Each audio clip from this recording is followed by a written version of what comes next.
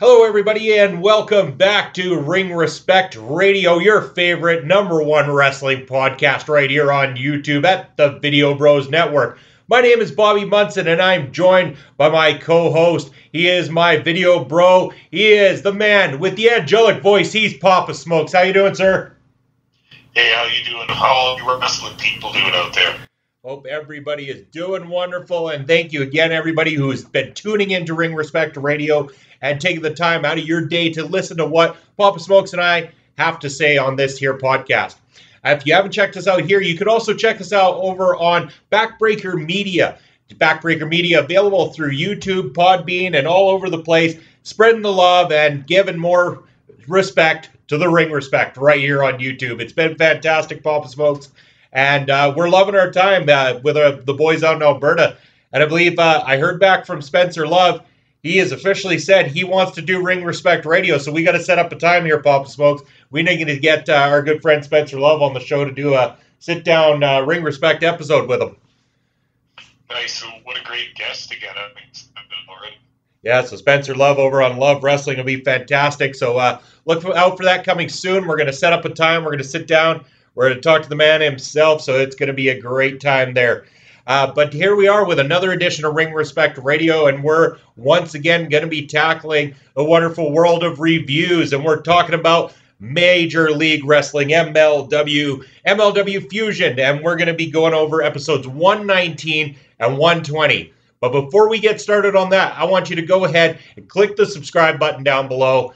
Give this video a thumbs up and turn on the notification bell. Hey, it takes a couple seconds out of your day, and it makes a big difference to us here at the Video Bros Network. And we appreciate everybody who has already done that already. Thank you very much for all the love and support you show us here on Ring Respect Radio. Now, let's get right into it, Papa Smokes. We're talking about MLW Fusion episode 119. Why don't you kick us off with this one? Sure. This episode 119 started with a promo package of Savio Vega and Richard Holiday. We're going to be seeing their big match in the main event, the Caribbean strap match for the Caribbean title.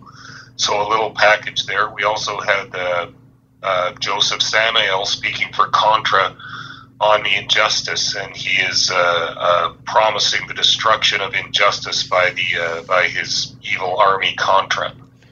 Yeah, he was none too happy, especially after the actions that Injustice took on the last episode. We were talking about when they masked themselves as the Sentai Death Squad members, and it got a good sneak attack in on the members of Contra.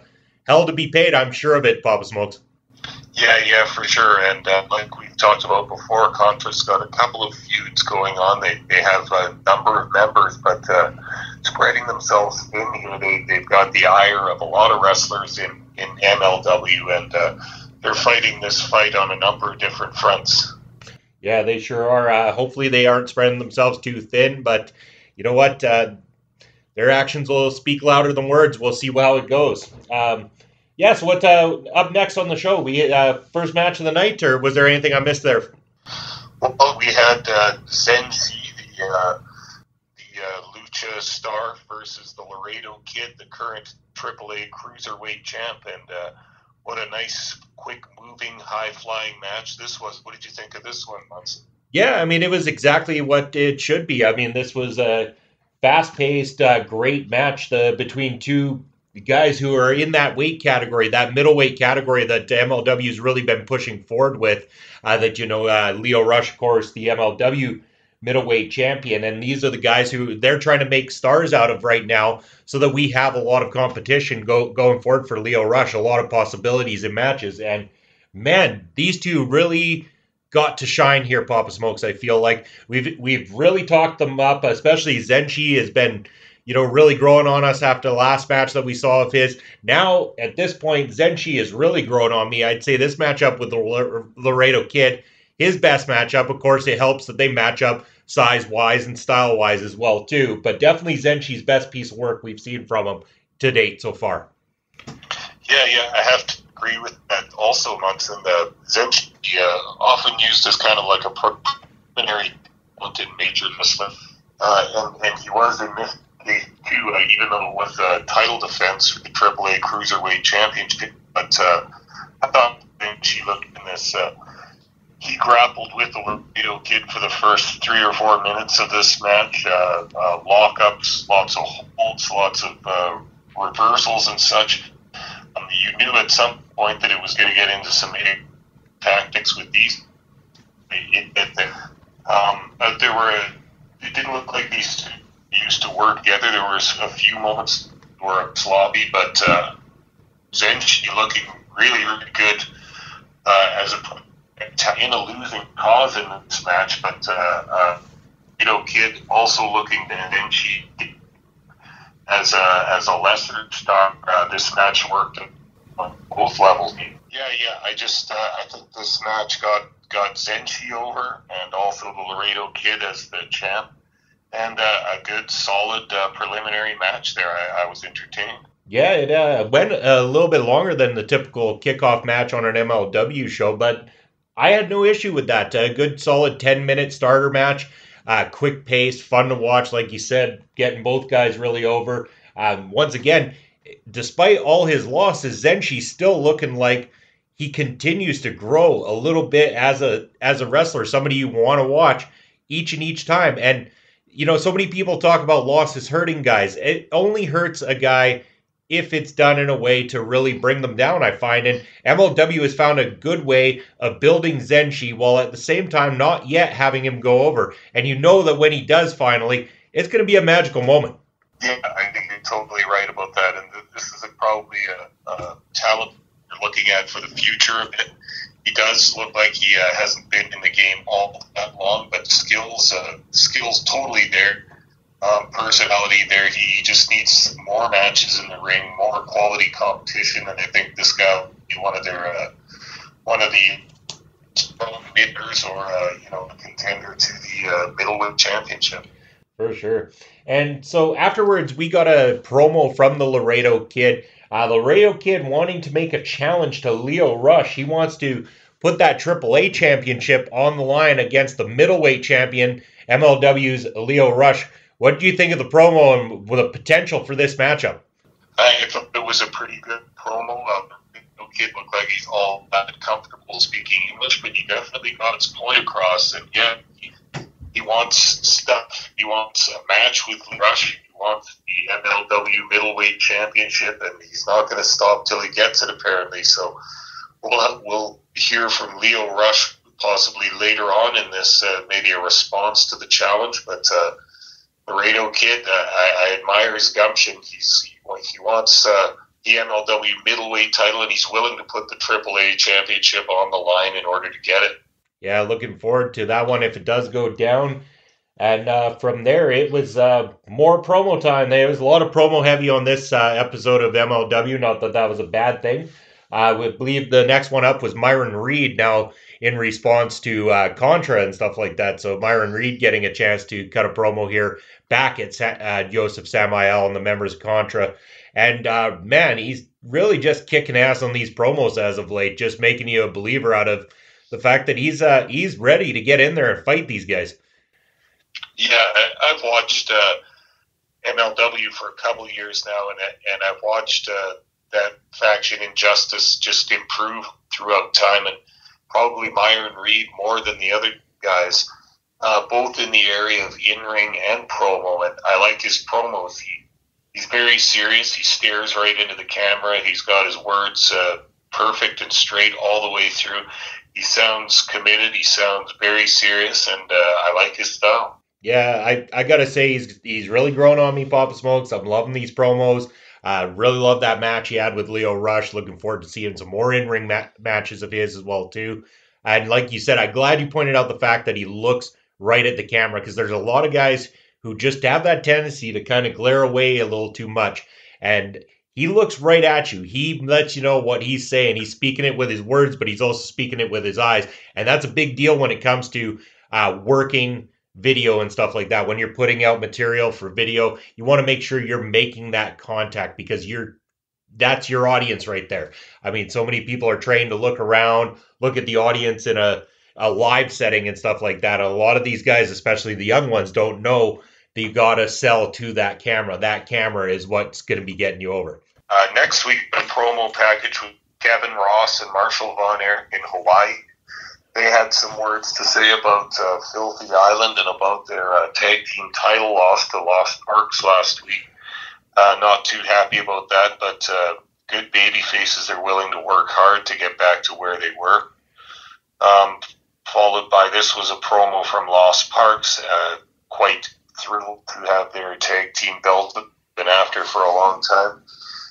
This was a good promo in Spanish from Lost Parks. Those guys don't mince words too much, and they typically have no respect for any of their opponents. They don't care who wins the tag team title #1 contender spot match tonight between Violence is Forever, and saying it as it is, they don't mince words. And what they said was they don't care who the #1 contenders are for the tag team title, which we have a match to determine tonight between Violence is Forever and TJP and Buku Dao. Lost Parks not caring and not having any respect for any team that's going to come up to challenge them. So they're ready. I'm looking at a possibly long and tyrannous reign from Lost Parks. So what do you think of these guys? I liked this promo a bunch.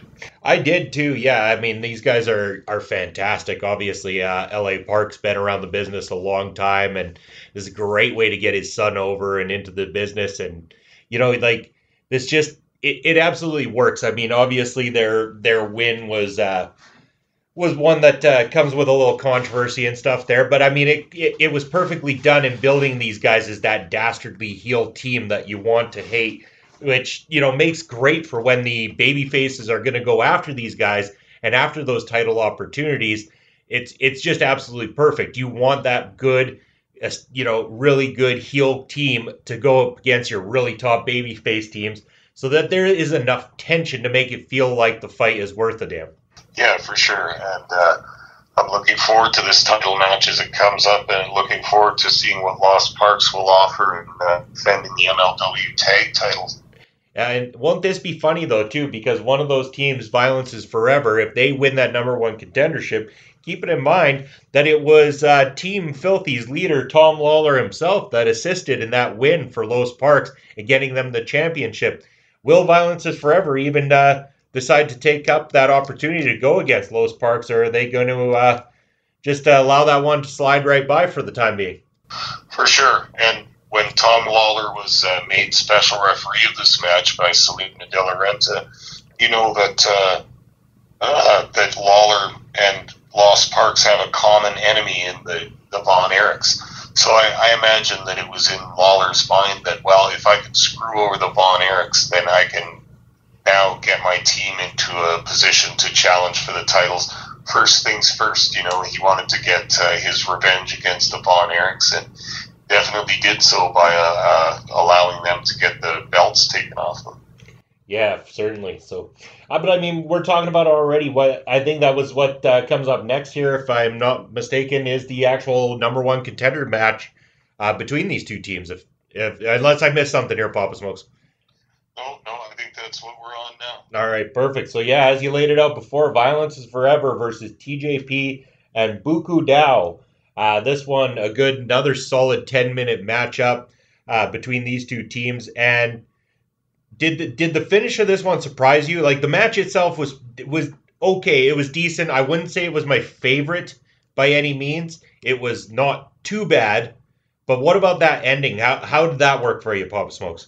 Yeah, I was surprised by the eventual outcome of the match. I had kind of thought in my own mind, kind of booking it ahead in my mind, that Violence is Forever would go over, but they've also got a little story brewing up here between TJP and Buku Dao. Of course, the master and the teacher, and it doesn't seem like it's going too smoothly between TJP and Buku Dao, so I kind of anticipated maybe some problems of teamwork in that team or psychology or something, but things didn't go great for Violence is Forever, and what do you know, TJP and Buku Dao picking up an exciting win in that match and moving into that #1 contender spot for the tag team title. Yeah, and I think the reason that it works too is because obviously TJP and Buku Dao, as of now, these are the baby faces. It makes sense, them versus Los Parks. It's a good match for Los Parks to start their title defenses against as well too. Well, Violence is Forever. Yeah, okay, maybe I thought too far ahead and thought these guys were going to be maybe booked as a strong dominating team right off the hop, and they take their first loss in their second match in. Kind of shocked me a little bit. But again, I think it's one of those losses that you could also use to build on their aggression moving forward and stuff like that. Allow that to be their driving force, not to allow a guy like Buku Dao to get one over on them or something ever again kind of thing, and make them into the dominating team that they definitely could make out of these two guys. That's a good thought too. And yeah, like I say, I think another part of it might be that they're building this issue between TJP and Buku Dao as they're falling out is starting. The cracks in their relationship are showing now, and perhaps once TJP and Buku Dao have their title match, that's where we might see the implosion and then a feud between those two in the singles ranks.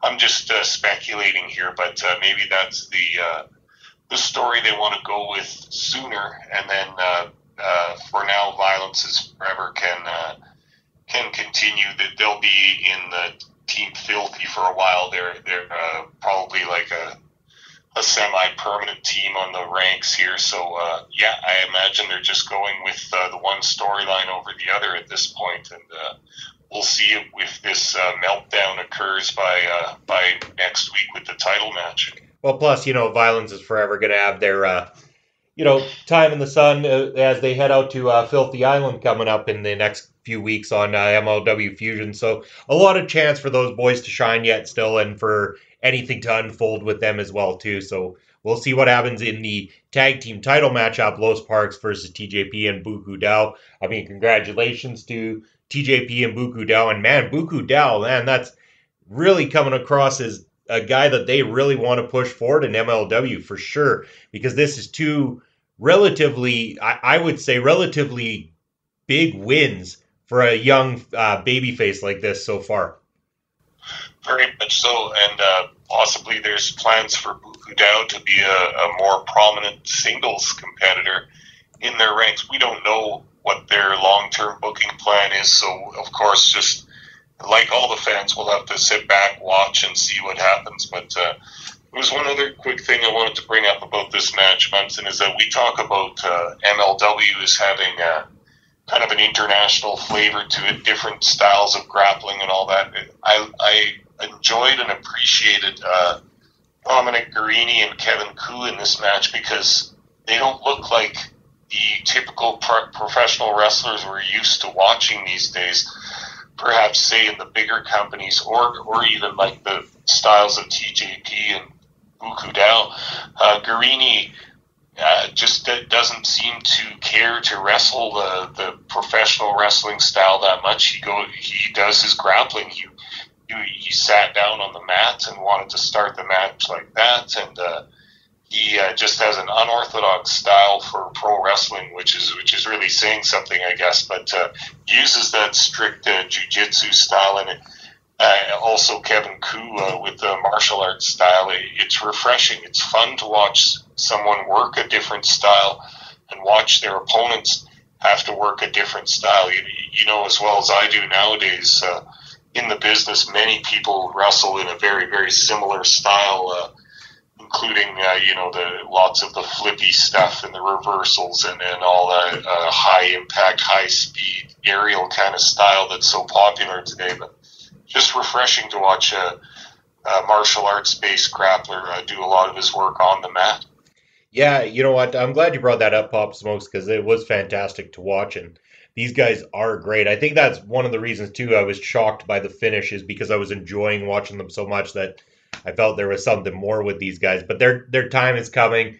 They don't necessarily look like your typical wrestlers, and I think that, again, given more time in a professional wrestling ring, they'll be able to develop some of those styles into something that I think will stand out and catch on, and even to the modern fans that love the reversal and flippy stuff, I think every once in a while they do really enjoy somebody who stands out for being quite different from what the norm is currently. And I think that there is potential for one or both these guys to make that impact in the years to come. Yeah, I like it. They have a good spot in MLW now, and like you say, I think we'll see them develop throughout time. For sure. So, not sure if there was anything else up next in between other than some more from Stephen Pinu and a few commercials. Any promos I might have missed before the main event here?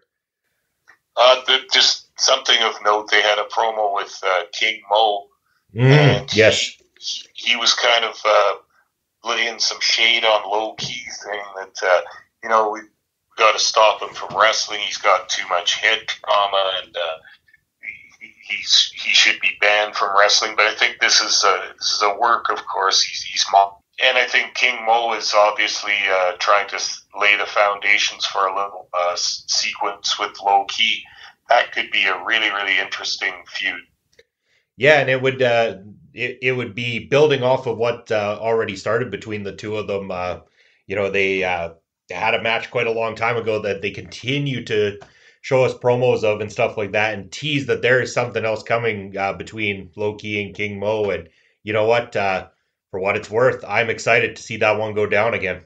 All right, and then from there, Papa Smokes, we are heading to the main event of MLW Fusion 119. We talked about the build-up to this one in previous episodes of the show. This is going to be Richard Holiday versus Savio Vega. This is the Caribbean Championship to decide who truly is the Caribbean champion, the IWA Caribbean champion, and this one, a Caribbean strap match. A lot set up here. This is the same strap we mentioned before that Savio Vega used in his infamous strap match with Stone Cold Steve Austin, and now it's going down, him and Richard Holiday. Do we want to maybe just run down the rules of a Caribbean strap match in case anyone here has never seen one before? Yeah, let's do that, sure. So, kick us off with that there, Papa Smokes. I was just going to say their strap matches and bull rope matches go under various names, I think, and it just really depends where the match takes place or what the stakes are. But in this Caribbean strap match, it's done the same as a traditional strap match or bull rope match in wrestling, where the two combatants are fastened at the wrist to a long strap, and in order to win the match, the winner must touch all four turnbuckles without interruption. All four without the other guy touching any. Yeah, and so that's generally how the strap match goes. So this one went down, and I gotta say, it was before we even get to the finish of this one. I mean, it's Savio Vega. I mean, he's always been he's an all right wrestler to me. Like there's nothing wrong with him, but he's never been one of these guys where I'm like, hey, I gotta rush out to see a Savio Vega match. So nothing about this other than Richard Holiday's involvement screamed to me, I need to see this matchup. But it was well built up, I gotta say that. And my opinion personally, I thought the finish was quite entertaining, and even more so once we get further to other episodes where they follow up to let us know more about it, but that's for a different time. My personal opinion, I thought it was comical, it was interesting, and quite frankly, I think it's great that Richard Holiday is walking away the Caribbean champion. Yeah, and legitimately this time too. He's actually won it, and they'll have to get it off him, which is really funny.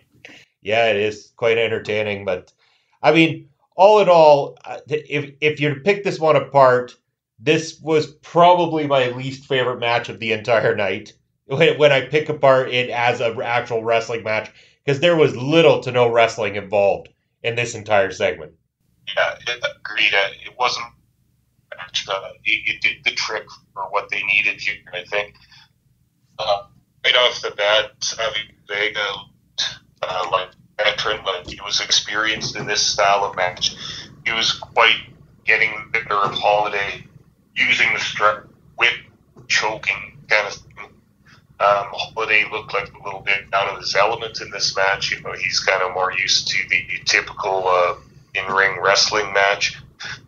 But it was open, and we had some of that fire we've seen in Savio Vega's promos.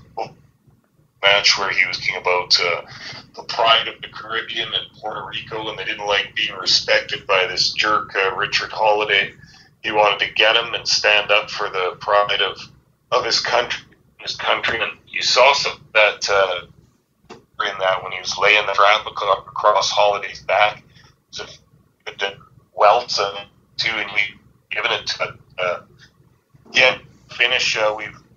We've seen our problems in MLW recently with some paid off refereeing and such like that. And by the time Vega was poised to win this match and touch that last turnbuckle, the referee was standing in the way and was unwilling to move for this climactic point in the match, and then ended up moving so that Holiday could touch the last one and thus win the match. Then we're informed that this referee is actually the disgraced NBA ref. What is his name? Tim Donaghy. And that's a pretty funny guy to get, because he was involved in a scandal in the NBA a few years ago. He was match fixing as a referee. And obviously to make some money on his bets and all that, got kicked out of the NBA. Obviously, they have a hard time refereeing any traditional sport at this time, but in professional wrestling, hey, you might still have some use here, as we've seen. Yeah, I thought that was fantastic in finding out that information. I mean, it was the icing on the cake, the fact that this guy actually was a match-fixing referee. Now they can use this. Richard Holiday, if he uses this guy as his personal referee, there's so much that can go down here, and in so many ways works perfectly for Richard Holiday and the development of him as a character. Fantastic in terms of the finish and the fact that there's now this Caribbean championship that maybe now can legitimately be used in MLW as well too, which is great to see in so many ways. Again, the match itself, could have done without it. As a whole, MLW episode 119 for Fusion, I hate to say it, Pop Smokes, probably overall my least favorite episode we've reviewed so far. Yeah, you might be onto something with that, but I think it still did the trick in terms of building storylines and such. We just had a couple of matches that were a bit tepid, I suppose, and for whatever reason, but off nights happen, and they still got story, and so we'll look forward to the next episode being better. Yeah, and you know what? That's a good segue into the next episode, which is the next part of our show here tonight. MLW Fusion episode 120, and we kick things off right away with a Myron Reed promo on this one. Again, really setting the tone for this Injustice and Contra feud that is developing right before our eyes. Yeah, and they've had their separate matches. That is, Oliver and Reed have had their singles matches against members of Contra, but they've made it known for the future after this episode they want to do things as a tag team, which would probably mostly put them against Simon Gotch and somebody else in Contra, either Jacob Fatu or one of the other members. But for tonight. Or even Davari would probably be the other choice, I would say, in that case. Yeah, that would be a good choice. Yeah. But based on the previous sneak attack with the Injustice impersonating the Sentai Death Squad, tonight we have as an opening match Sentai Death Squad, one member of Contra versus Jordan Oliver of Injustice. And what did you think of this match? Well, before we even talk about this matchup, when Jordan Oliver walked out, did you not also make the note before the commentators mentioned it about this guy looking bigger than he's looked in recent weeks? Yeah, I noticed it would be hard to get any skinnier than Jordan Oliver, but he looks like he's put on a couple pounds. Yeah, he definitely did. Like, I knew he was always a tall guy, but he kind of had that tall, skinny, lanky look to him before, and it looks like he must be hitting the gym hard or something like that. He's on a new regimen, maybe a new eating regimen of some sorts as well too. Maybe he's going to the gym with Hammer lately, because you know what? He looks like he's trying to build that body that's already there, because I mean the kid's got physical height behind him. If he can build some muscle tone on top of that, we could be looking at a whole new Jordan Oliver coming up here. Yeah, and even for a guy as old as he's pretty agile. Like, he's quite quick and can do the aerial moves good. But I think it was an important thing for him to put on some weight. You're a professional wrestler now. Look big. You can't be the skinny guy all the time. And I don't know if he's looking muscular yet, but he's just looking a bit thicker throughout his chest and all that. And he really needed that. I don't think he's the 220 pounds he claimed to be on this episode, but he's a few pounds up anyway, and that's a good thing. Yeah, well, as wrestling goes, they don't always tell you the truth about the weights of the guys coming down to the ring. Of course. Yeah. But, the match itself, it was what it was. It was a squash match. Jordan Oliver destroying the member of Contra, the Sentai Death Squad member.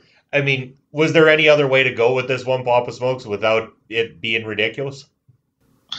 I guess not, but the only thing I thought is just that it's a little bit questionable as to why Davari would show the Sentai Death Squad guy out to the ring and not have the match himself, or why Contra would put one of their their bums in the ring, so to speak, instead of one of their actual members.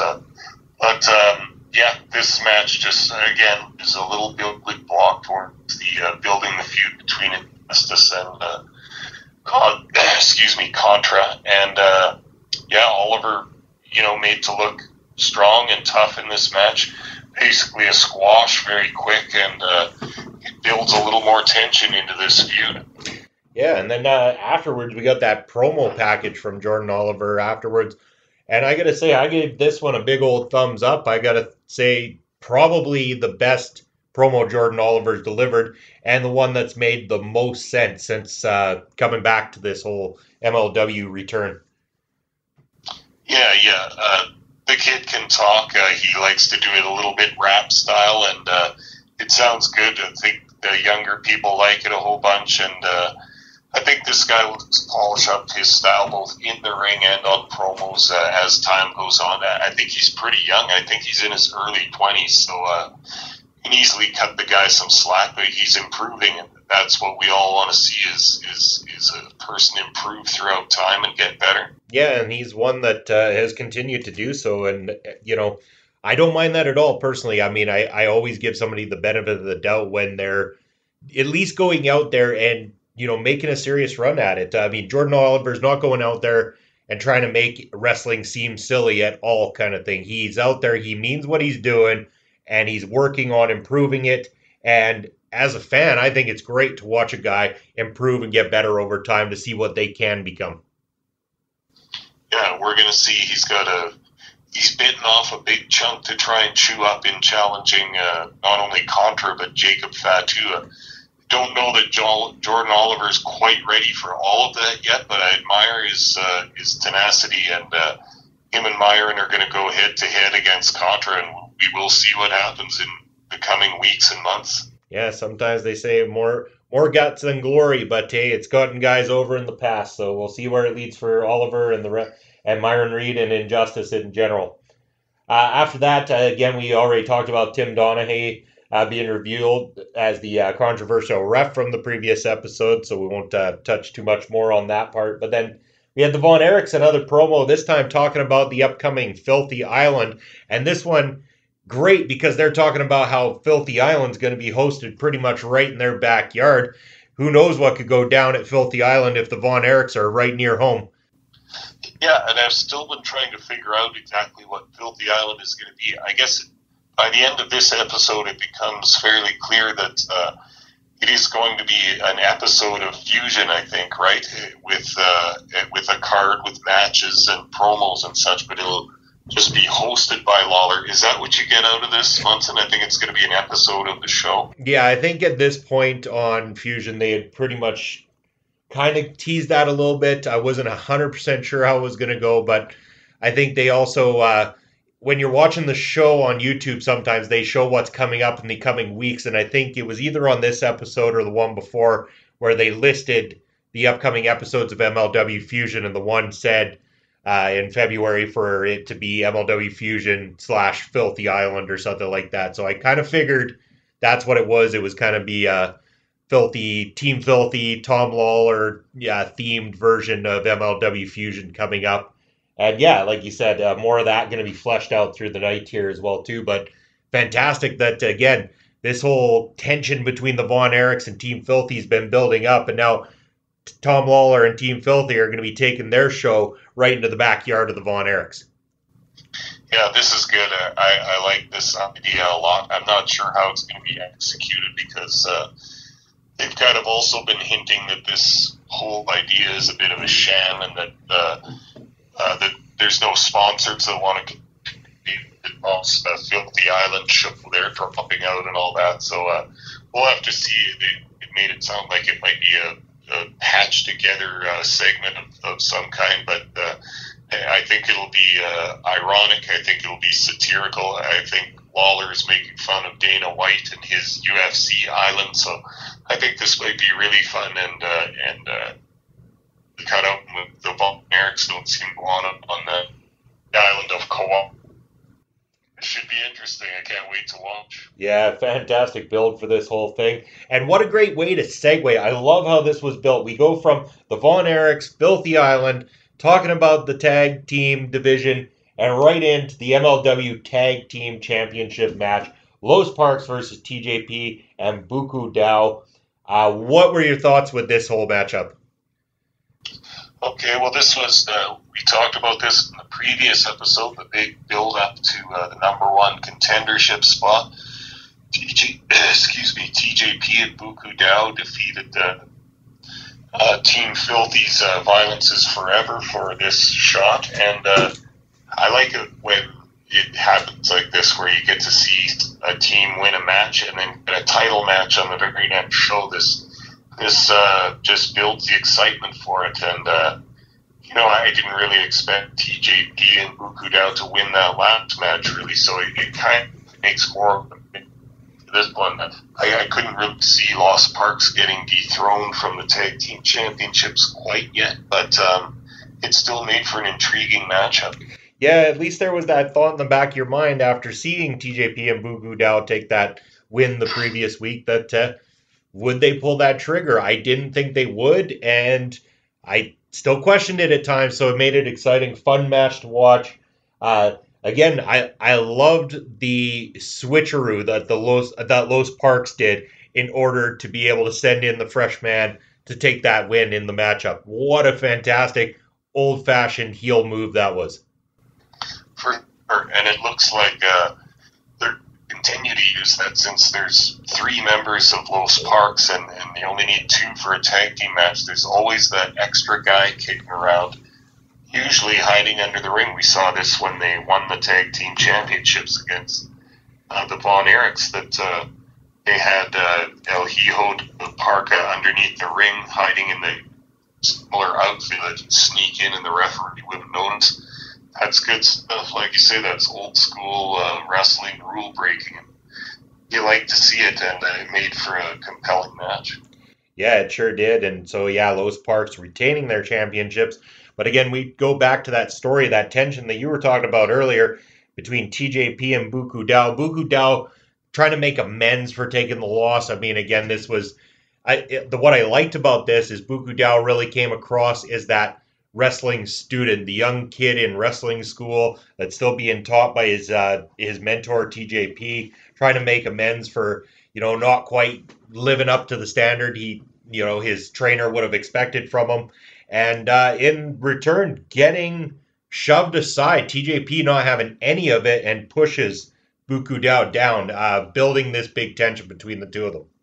Yeah, and did you feel like TJP's kind of being a little bit unreasonable about this? Like, even in the last couple matches we've seen where he's showed his frustration and disdain for Buku Dao, but I never felt like Buku Dao underperformed, really. Like, he got pinned in this match, but it was only through tremendous shenanigans from a very strong and experienced team. I don't think there's any shame in losing to Los Parks. I mean, they're going to get you one way or the other, and was just a young star too. You can't expect him to to completely overperform all the time when he's got these cheating heels that are just doing anything under the sun to get you. But yeah, TJP not having it expects more from Dow, and it's kind of sad to see the kid's playing it good. He looks very sad and almost in tears kind of by TJP's reaction. Yeah. Quite nicely done by the guys. Yeah, I mean, especially Buku Dell. I mean, for being such a young wrestler, he had that moment down well. That whole I can't believe I just kind of been a little bit betrayed by my mentor here. That it looked nice. I liked how it looked, and I gotta say, like from what I've seen of TJP's career pre MLW and everything else, I always seem to like him a little bit more when he's got that little bit of a snarky, arrogant attitude and stuff. He plays that so much better than the babyface kind of thing. So I kind of excited to see where this ends up going and stuff like that as this develops. I think it'll also be a great way for Buku Dao to continue to get over. If this is the babyface character they want to make a big push with MLW, they've done a good job getting him to this point. A feud with TJP would be really great on the books for him, especially this young in his career. Yeah, I think so too, and they're going to take time and develop this young star. And here's another guy that's of a smaller stature, lighter weight. This will be another guy that will be in contention for that MLW middleweight title one of these days. And I think the way wrestling's going these days, there's a lot of what you would call smaller sized stars, the 200 less guys, and a lot of fans take that style too. For heck, it's being moving and with aerial tactics. I think MLW is to feature this division there should, and I think they'll gain popularity from it. Yeah, I agree with you, man, 100%. Oh, sorry, Munson. Yep. Sorry, Munson. One more note about this match. Of course, Los Sparks were brought to the ring by Selena De La Renta. Did you notice in this match that she always looks like she's like a glamorous movie star, some kind of a nice black tight dress on. Did you notice that she was in her socks? No, I didn't actually.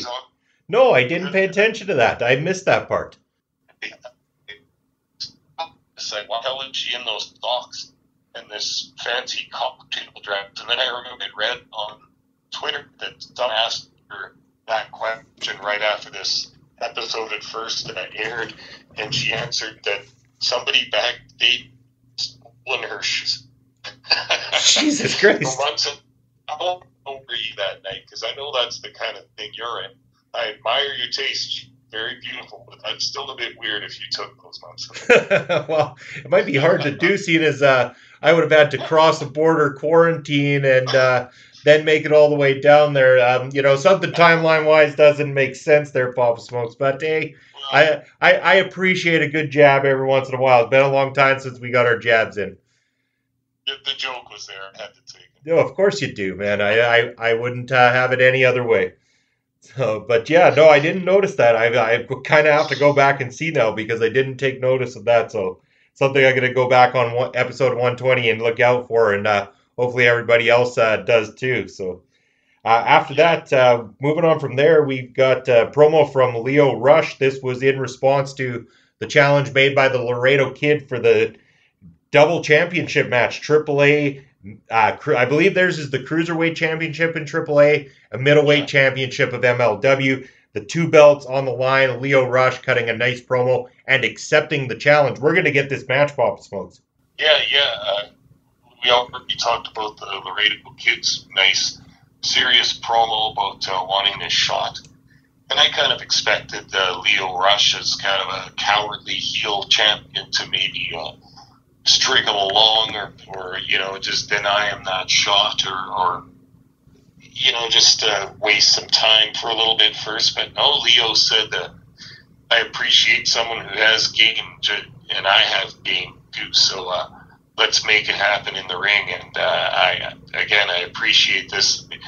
MLW makes it about sportsmen wanting challenges in their sporting life and wanting greater competition. So here we're going to have these two together. They're going to make some moments. I have no doubt of that. And both rising stars, I think. Laredo did much earlier in his career. Leo Rush just he'd been up to the big leagues down again, but I think this is going to be a wild man. And just of the couple of Leo Rush I've seen so far, he's looking excellent. So I'm expecting things to this clash. Yeah, it's going to be fantastic. Really looking forward to this. I think there's a lot of potential here. And man, we keep talking about the international flavor, but man, AAA sending over their champion, Laredo kid, and he's going to put this title on the line. So again, AAA would have to sanction permission for being able to put their championship on the line in an MLW matchup as well too. This could mean big things too. It opens the door for whoever wins to not only further their career in North America, but also, in America, but also to be able to take that down to Mexico as well too, into AAA as their champion as well. So a lot of big things that no matter who walks out as the champion. Agreed. And another thing I like about different feds trading talent, that is that because MLW has a working relationship with AAA, it's feasible that their title, that AAA's title, could be lost in MLW and held by an MLW wrestler who would then go down to Mexico and still defend that belt against the Mexican fans. I mean, we've seen interpromotional matches before where somebody comes in with a different belt and says they're going to defend it, but it doesn't seem realistic that they would lose it there because for various reasons that it's a one-time shot or their wrestler is just making a brief tour, a brief stop, or a one shot in this other federation. So it's not realistic to think that they would lose their belt. But in this case, when it's a talent sharing situation like that, it's entirely possible that AAA title could be won by an MLW wrestler, and that just makes it more uncertain and more fun for the fan because there's just greater possibility of who could win and who could lose. Yeah, it makes for a lot of great tension going into this one, and I'm looking forward to it. From there, we went on to the Filthy Island preview. So we were talking about this before here, Papa Smokes, but this was the official preview. So I guess this was kind of Alicia Toot coming out and being able to give us a little bit more about Filthy Island and the boys laying down what's going to be there. I thought it was comical when they first introduced, featured at Filthy Island, and at first you see Kevin Koo and Gabrini shown on the screen, and it's like, well, yeah, okay, no shit, those guys are going to be at Filthy Island. So I kind of had to chuckle at that. But then they laid down a legitimate match here for us in a King of the Knockouts 2. King Mo and Low Key are going to take place at Filthy Island. Yeah. Isn't that exciting? We just came with that in the previous episode, and then now this is like a prize fight. Like it's still professional wrestling, but I like the way MLW does that sports-based presentation. This sounds like a big fight between MMA stars, especially when they bill it as King of the Knockouts too. Then you know that we're going to see some heavy shots. We've seen King Mo absolutely flatten some people in MMA, and also Low Key has been knocked out some people with that running forearm too, and we're going to see somebody get knocked the hell out in this match, and I'm quite excited that they signed such a good match already. Yeah, it makes everything about Filthy Island, the comical side of it, become a little bit more interesting too, because we're not just going to see one big long comedy hour from Filthy Island. I'm expecting to actually see some legitimate fight here, and man, that's really got my interest peaked right up to the top. Yeah, this should be good. For all the questions we had, we're starting to get some in. Yeah, so looking forward to that. Moving on from there, another matchup that we had on this one here. We had Gino Medina coming back to MLW finally, taking on Gringo Loco. So another one of these MLW-based names that we keep having a laugh at here, Papa Smokes. Gringo Loco taking on Gino Medina. What did you think of this one? pretty okay match. I've been anxious to see more of Gino Medina since before the shutdown and lockout of this past year. Gino Medina was debuting in MLW. He was going to be the newest member of the Dynasty with Alexander Hammerstone, Richard Holiday, and at that time he would have been replacing MJF, who had finished up and was headed to AEW at that time.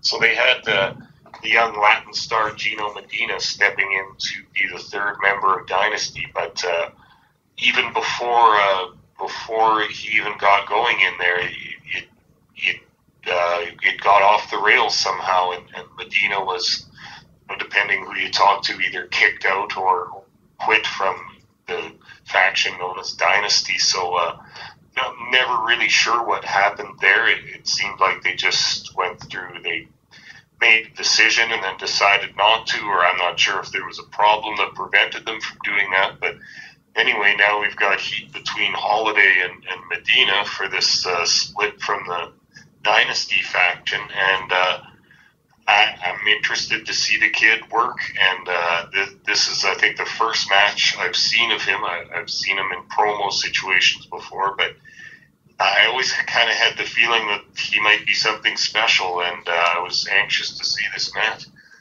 What did you think of this matchup with Gringo Loco? I thought it was an all right match. It wasn't too bad. Gino Medina looks decent. I think there's a lot of work to be done there, fleshing him out a little bit more and going forward and stuff like that. But a great introduction back to MLW for Gino Medina, in my personal opinion. Gringo Loco, I mean, again, if this is just a guy who's going to be for developing other guys, it's fine. As far as I know, there's an expectation that he's a little bit more than a Bud Heavy or something like that, but I'm not sure if I'm quite on board with Gringo Loco being anything more than a Bud Heavy personally at this time. Yeah. He used to be featured more prominently in MLW when I've watched in the last couple of years. He's kind of like a lower to mid card guy. He wins sometimes. He does tag team or 6-man tag matches sometimes. I think it's a bit of a joke, kind of, with his name and such, and he's the white guy, the sort of pudgy white guy that does luchador style, but he's actually pretty okay, and I think the fans like him, and he's a developmental talent, but he can help your new guys get over because he's something, I like the way you put it, Bob, something a bit more than a Bud Heavy. Well, again, that's no disrespect to Bud Heavy or to Gringo Loco. Everybody has their place in the wrestling ring and stuff like that. It just, with this match being so much further up the card, I wasn't sure if I was supposed to take it as Gringo Loco is another one of these comical names that they come up with for the developmental prelim guys, or if this guy was supposed to be a little bit more above that, but just a little bit more on the comedy side. I wasn't quite sure yet. I guess I'll need to see more of Gringo Loco before I make a true opinion of the guy. But, it was an all right match. It was good for it to be where it was, to break up between the tag team title match and the main event match that we're going to be talking about here right away. Yeah.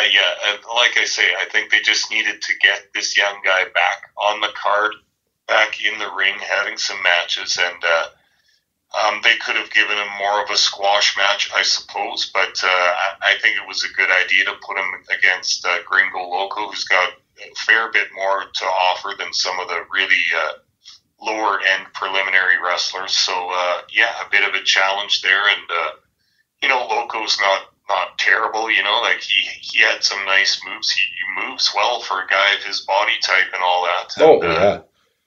And I think he fills in his role on the card perfectly as just a few steps above Bud Heavy, let's put it that way. There we go. We've created a new spot on the wrestling card between mid-card and Bud Heavy. There we go. That's perfect.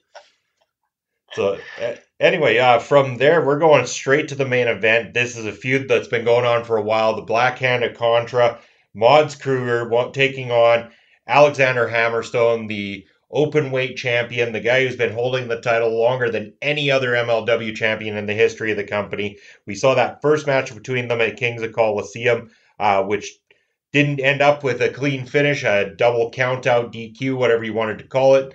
Basically a no contest between them. I think we mentioned it when we were doing our predictions for that show that we felt that this one would continue on for a while and it would be some sort of screw job down the line that would cause Hammerstone to lose his championship. When this one was announced, I kind of had a feeling maybe this was it. Hammerstone was walking into an absolute trap of some sort and that Kruger was going to walk away as a champion. Not really so much how it panned out in the end, and not sure I can really say that there was ever really any kind of a match. This was more of a cinematic segment, I would say. This one goes back to the cinematics that we talked about on Ring Respect Radio earlier in 2020 there, Papa Smokes. But as far as cinematics go, this was not one of the terrible ones. Yeah. I just, even that word cinematic match kind of just makes me cringe a little bit thinking about what you made me watch last year with the swamp match and whatever those stupid oh, come on. You loved the Firefly Funhouse match, I swear, Papa Smokes. Oh, yeah, that's the one. Yeah. I've tried to repress it from my memory, but you did this to me, Munson. You made me watch that, but this was similar to that, I suppose, just in the fact that it was,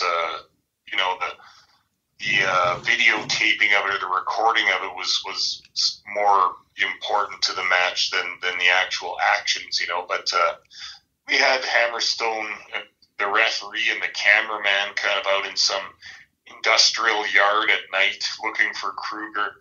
There was a little bit of suspense that came out of this, sort of horror movie type suspense where you knew this masked madman Kruger was going to be hiding behind one of these piles of pallets or all this kind of garbage that was sitting around. And sure enough, yes, he came out and attacked Hammerstone. We had some brawling going on in this. Kruger threw a full-size pallet. Man, did he ever handle we all know how heavy a pallet is, but wow, he threw that like it was made out of toothpicks. Yeah.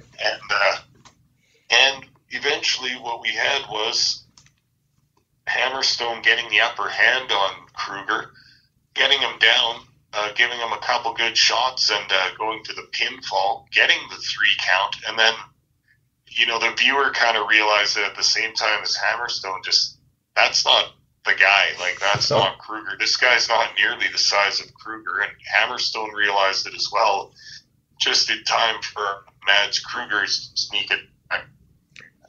We presume that had been his plan the whole time was to have the double in there at some point so that he could attack from the rear. And he gave Hammerstone that southpaw knockout punch he has. And our boy Hammer not looking good at the end of that segment at all. And in fact, the program ended with her standing over Hammerstone very sinister manner. And I've got a little bit not knowing what happened, not having any closure to that. How did you feel about the ending of this segment?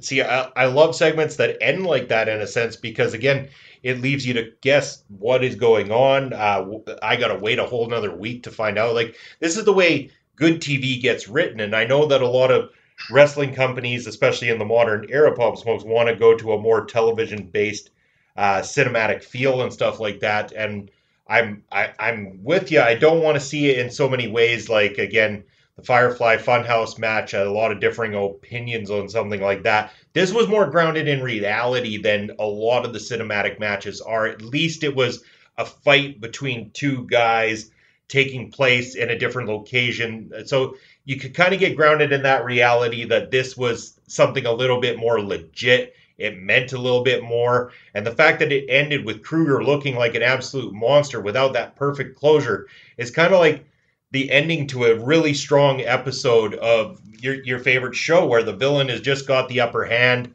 What the hell is going to happen to our hero kind of thing.